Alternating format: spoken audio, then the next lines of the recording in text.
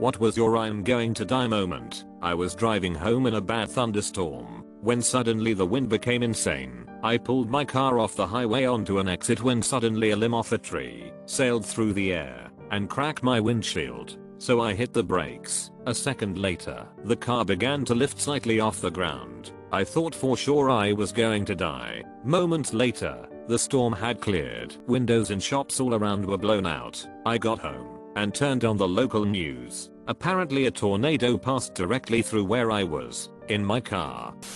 Almost drowned in the ocean, got pulled out, and couldn't get back in. Waves kept crashing over my head and pushing me down until I couldn't figure down from up. I was so exhausted from fighting to get ashore and getting my head above water. I would just pop out and another wave would push me under. I just gave up at one point and I so clearly remember thinking, so this is how I die, and it didn't seem a bad way to go at that moment. Then suddenly I felt a hand around my arm and a jet ski pulled me up out of the water and gave me a lift back. I know that experience, making peace and accepting death. It's a weird feeling, BC. It's not like you give up, you just physically can't go anymore. Once you accept it, your mind becomes at ease. The panic and fear fade, and there's a moment of reflection and peace that changes your whole perspective after surviving. At least that was my experience. I respect that you fought enough to get rescued, and that you made it out alive. Me and my friend went out on a Saturday night, and on the way home the car in front of us didn't move when the light turned green, because he was having a conversation with people on the street. When the light turned green he still didn't move, so my friend goes around him. All of a sudden he rear ends us and drives around us, pulls out a gun and starts shooting. Luckily no one was hurt. We called the cops and they took a report, but didn't do anything after.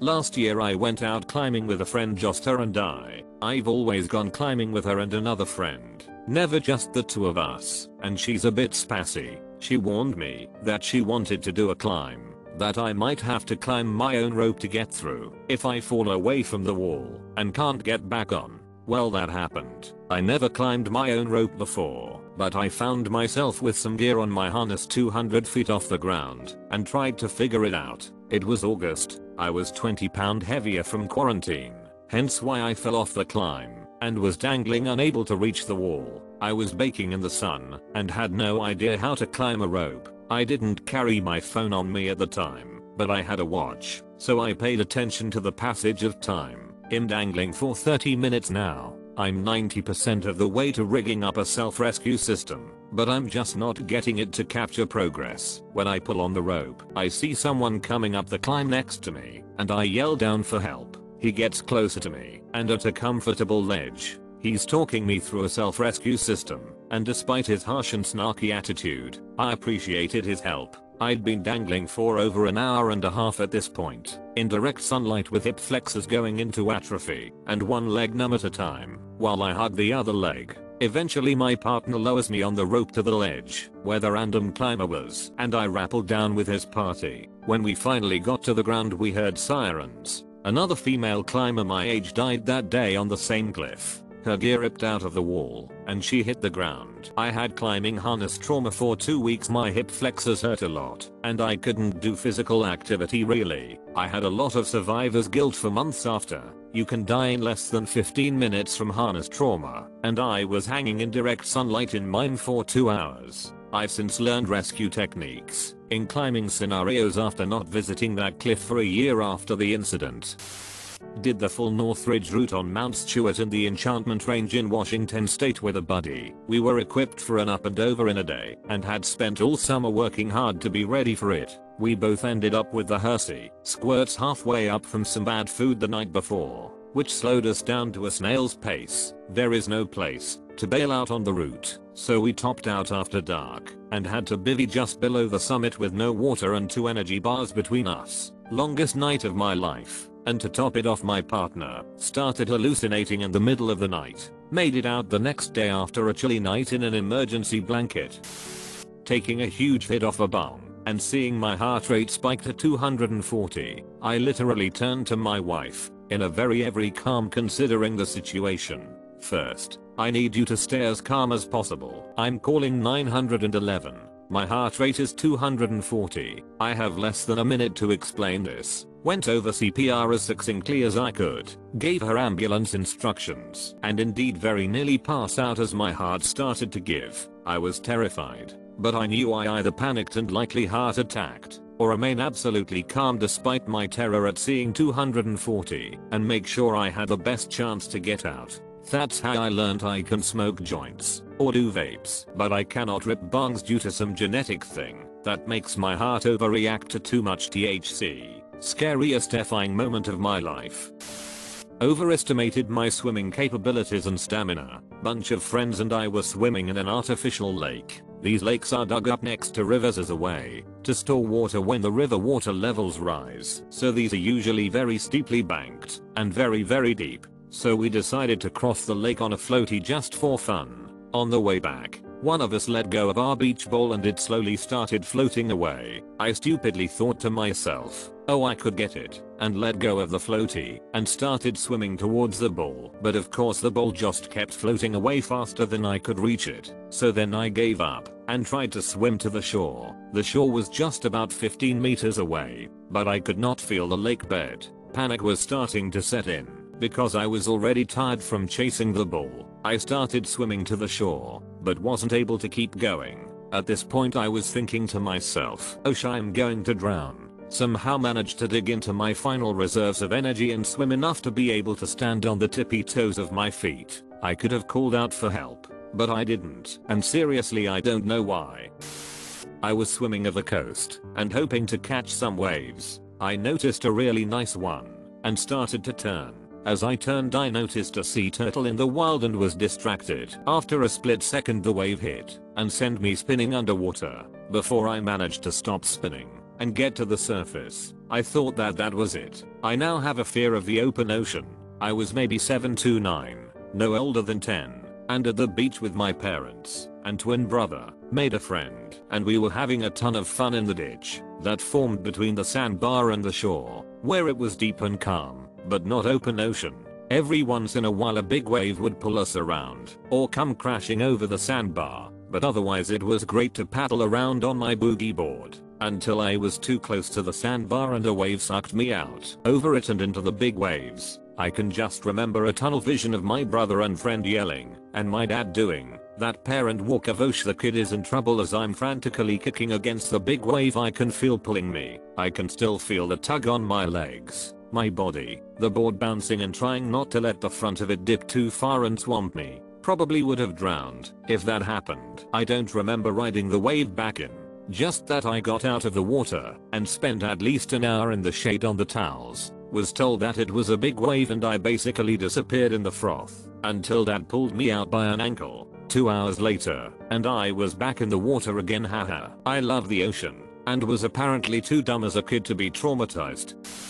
This was around 2000. I was walking through downtown late at night, got to the corner when I heard two people yelling at each other. One of them pulled a gun and pulled the trigger. The bullet missed and hit the corner of the building I was next to. I got hit with a small sliver of stone across the cheek. Thought nope, turned back the way I had come and took off running. Another one was in 2008, late night again. I was coming home from buying some sandwiches from a nearby gas station.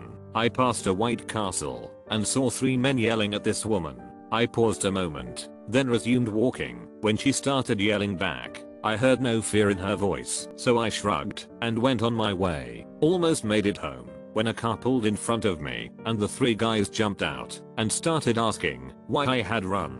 I hadn't run at all. I tried explaining that, but they kept it up, getting closer to me and threatening me. I was terrified and was looking for a way to escape. I looked towards the building I was living in and paused there, thinking if I could get inside, I'd be safe. One of them looked that way as well and saw the police car in the parking lot. The place was public housing in a somewhat dangerous area, so we had a police officer who lived there and did patrols inside and outside. He must have seen it, because next thing I know, they jumped back in their car and drove off.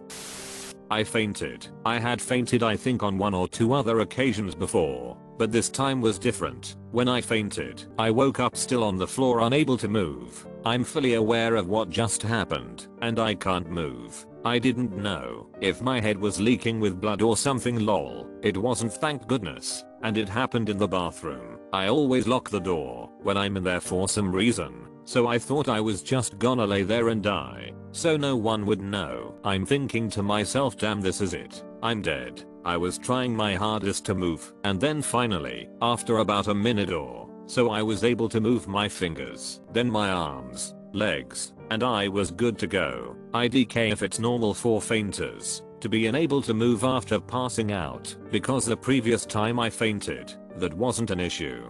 But whatever, at least I lived lol. I was at least 8 to 9, and at the water park with my cousins and grandparents. My cousin and I went into the wave pool with donut floaties. My other cousin left, and then my other cousin I was currently with got out of their floaty and swam to the stair things on the side of the pool. My cousin was a better swimmer than me, but I didn't want to be left behind, so my dummy got out of the floaty and tried to swim to the stairs. It was right at the wave started, so little 8 to 9-year-old me was trying to swim, literally doggy paddling, which is in fact not very effective when swimming, and I felt the water start to engulf me. I started to gasp for air, felt myself choking on water. It was so horrifying. I obviously survived. That was probably the closest thing where I thought I'm going to die. Also, when I think about it, I don't know if the lifeguards would have seen me if I had drowned, because I was so small and the pool was crowded. It still freaks me out to this day. New fear unlocked after that. Fear of drowning. I had a weird medical emergency. To preface, I'm not diabetic, and I don't have any issues with blood sugar, but one night was just in my room and I started to feel faint. I went upstairs to be in a room with someone else in case I passed out, but then it got even worse. I couldn't put a sentence together. I then realized I had vomit all over my shirt, but I didn't remember vomiting. I can't remember the number they said, but I remember them saying my glucose was dangerously low when they checked it in the ambulance. I can only describe it as I felt drugged. I was on pain medication at the time, and in the moment I thought I may have confused it with another pill I take, which would have made like 16 milligrams of hydromorphone in total. I was panicking, thinking I was overdosing. Everything feels fuzzy. The world around me started to have a vignette. Scary stuff. But in the end, I really got no explanation for why my blood sugar dropped suddenly. Wife and I traveled to China in 2010 for a holiday. Was last minute, so booked a private tour. Private buses and drivers everywhere, etc. One day, wife and I decided to sit at the front of the bus to get a better view of the countryside as we drive from our city hotel to whatever tourist destination it was that day, within 10 minutes of leaving the city limits, and lined streets into the single-lane countryside roads. I had accepted that I was going to die. The driver was overtaking on blind corners, driving 3 and 4 cars wide on narrow bridges, with 3 and 4 cars/trucks coming the other direction, speeding on dirt roads. Everything that goes against driver safety. I held my wife's hand and just held my breath for the next 30 minutes until we arrived, and sat at the back of the bus for the remainder of the holiday. As a kid, my mom always used to take me whitewater rafting. Now this was fun at the time, and I was a fearless one. At around 11 to 12, my mom, my stepdad, and brother all set out in a 4-man raft and put me in the very front. What I didn't know is that it was a class 5 dam release day. Basically, there was a dam that released water into the river, and it was on full release, and they didn't tell me the water and rapids were class 5. As we set out, I noticed there is something seriously wrong. The raft we were in started to deflate as we get thrashed around in the water. There is a section of the river that is seriously bad. It's like a small cliff where it immediately drops with 2 holes circling of water that, if you get trapped in, you are done. And we had the unfortunate opportunity of flying off of the drop. Because we had such a small raft, it started to flip over as soon as we dropped. As the raft was flipping, it took me into a moment of realization.